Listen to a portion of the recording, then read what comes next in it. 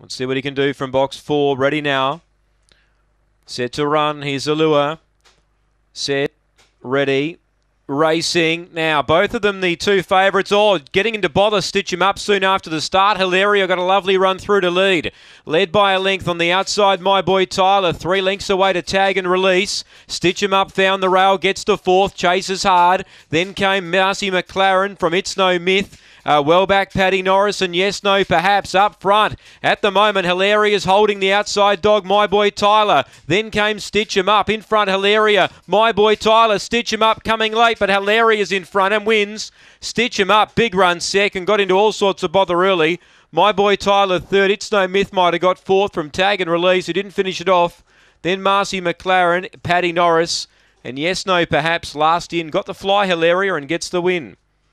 Straight to the lead, box 5, Stephen Brook. Coming off 2 recent seconds. And when the 2 and the 4 seemed to bump early on, enabled the 5 to get over and lead. Hilaria, number 5.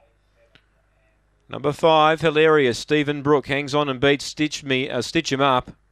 Very unlucky in defeat. 8 third, My Boy Tyler.